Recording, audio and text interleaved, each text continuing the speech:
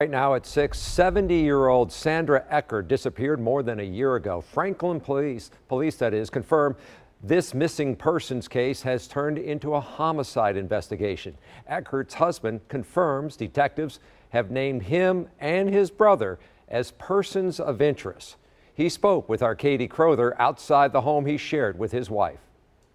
It's been nearly 450 days since anyone has seen or heard from Sandra Eckert. I agree with my kids saying Mom would never do this.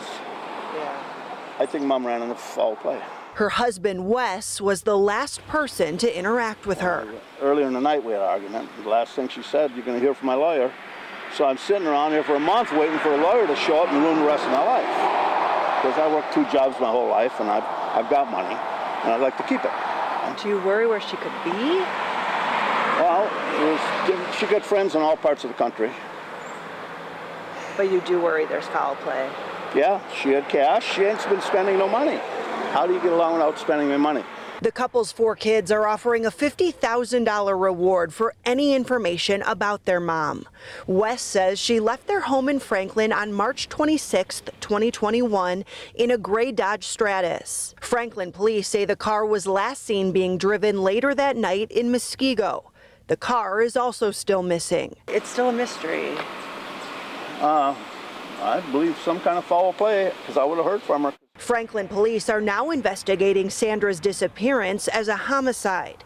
They searched the home she shared with Wes, who says police have treated him unfairly from the beginning. There's no evidence and plenty of lies. Now, Wes says other family is under investigation. He says police showed up at his brother's home last week with guns drawn and confiscated a cell phone, computer, guns for hunting, and cash.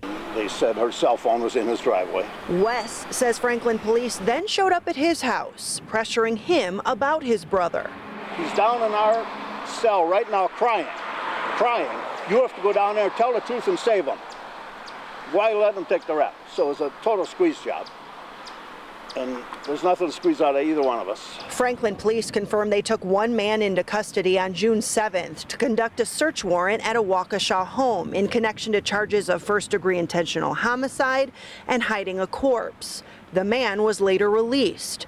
At this time, no one is in custody in connection to Sandra Eckert's case, and no charges have been referred to the Milwaukee County District Attorney's Office. Search warrants and all other documents tied to this investigation are under a court order seal. Franklin police tell me that's to protect the integrity of this investigation.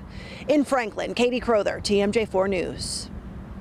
All right, Katie, thanks. We heard from the family of Sandy Eckert. In part, they say they're thankful that justice is on the horizon, although it won't bring closure to them. They say it will allow them to properly grieve and honor her. If you're interested in reading the full statement from her daughter and son, all you have to do is scan the QR code. It will bring you directly to our web article that showcases what they were willing to share with us.